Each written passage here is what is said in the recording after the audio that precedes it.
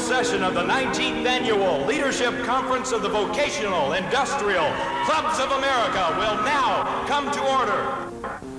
In June 1983, over 6,000 people attended the National Conference of the Vocational Industrial Clubs of America in Louisville, Kentucky. During the opening general session, the 6,000 participants had the opportunity to listen to national figures talk about VICA and vocational education, specifically what they both mean to America's future. Astronaut General Charles M. Duke. In fiscal year 1982, the Air Force brought in 73,600 young people, and the majority attended one of our technical schools, which are the finest in the world. Most of all the skills at VICA can be useful directly in an Air Force career, and I congratulate each of you on what you're doing as you adhere to the principles of VICA. For the first time, our conference was honored by a special appearance by the President of the United States. Ladies and gentlemen, the President of the United States.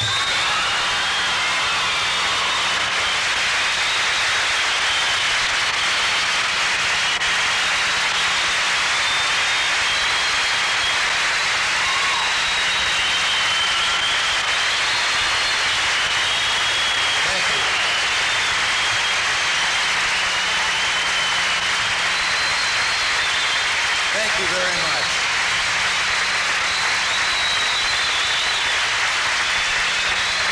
Thank you. Thank you very much, Rick. And what a pleasure it is for me to be with you today in Kentucky, a place the Indians once called the land of tomorrow. Well, this state and this arena of champions is a perfect setting for the Vocational Industrial Clubs of America to hold its annual National Leadership Conference and United States Skill Olympics. You represent this nature's future. You will shape, fit, mold, construct, and program a new century for America. And once you've done that, you'll tune it, alter it, repair it, and nurse it along so that it keeps running smoothly. America has no higher stake than in the quality of your education. Mr. President, we appreciate your appearance and your support here today. And we assure you that the 275,000 members of VICA are committed to promoting excellence in education and increasing American productivity. As you continue to lead our nation, we hope you will remember that the working men and women of America will always be this nation's greatest asset. We ask that you accept this token of our appreciation as a symbol of our willingness to work together. This hard hat should remind you that VICA members are America's new professionals, and under your leadership, we will keep America first. Thank you.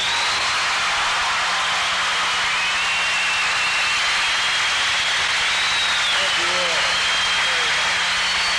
I'm very proud to have you. With the official ribbon cutting, the 8 leadership development events were underway. With the symbolic cutting of the ribbon, we open the leadership competition of the 1983 United States Skill Olympics.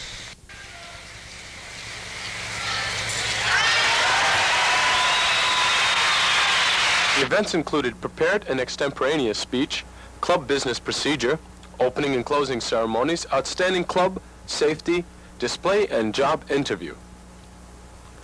Official voting delegates from every state association were charged with the task of electing their new national officers and proposing and reviewing constitutional changes. Like the opening general session, the second session proved to be another landmark event for VICA. Students from Valhalla, New York, BOCES VICA Club, signed the emblem ceremony. Tonight's session is a very special opportunity for us to meet those who have served as captains of industry.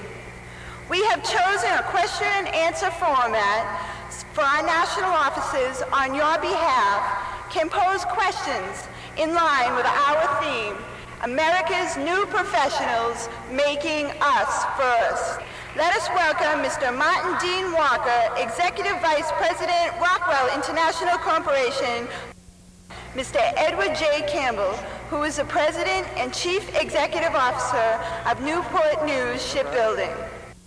The third member of our panel tonight is the Staff Vice President of Industrial Affairs for the Sperry Corporation, Mr. Sid Brockman.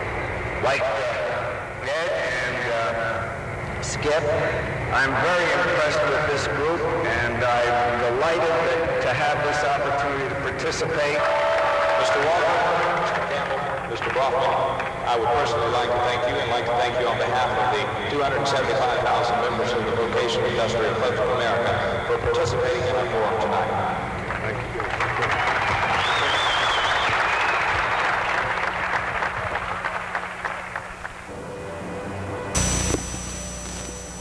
you. Later that evening, delegates and guests had a chance to relax or enjoy dancing to the music of live bands.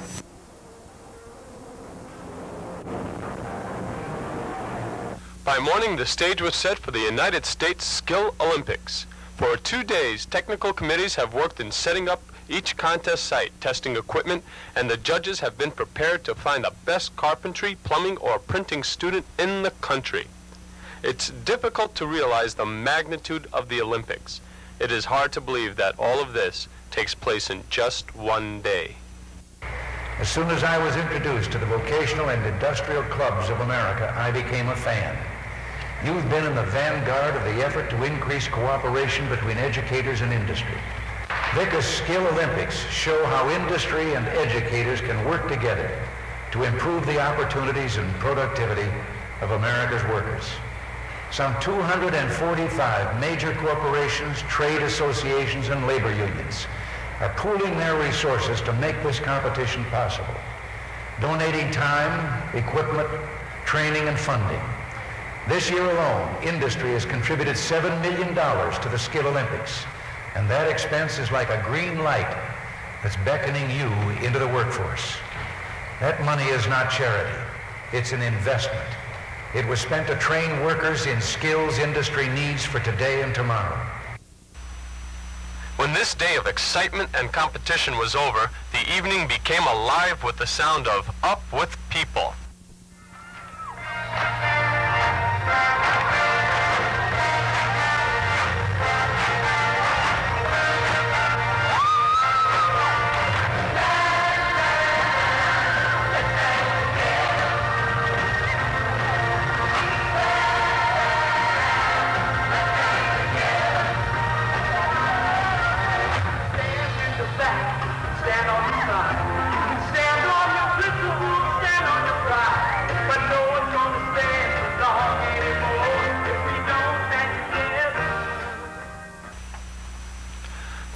Evening of the 19th annual conference held the finale to a week's worth of excitement. VICA members installed their new national officers. Ladies and gentlemen, your 1983-84 national officers!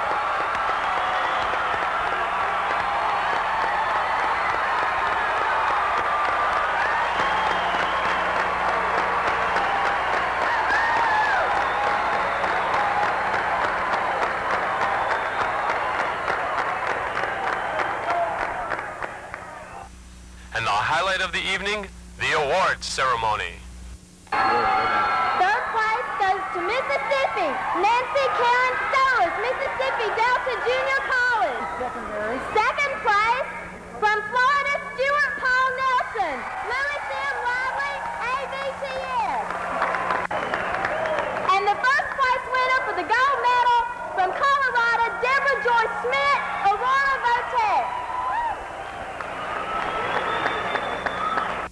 Let everyone go away from these Olympics knowing that the real victory is in the striving to be the best, and that makes every VICA member a winner already.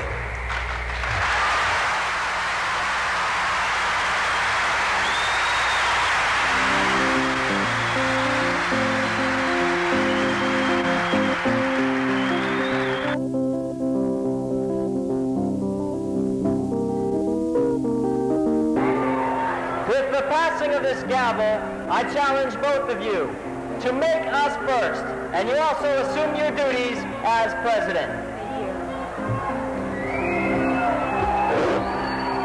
We now declare this 19th annual Vocational Conference adjourned.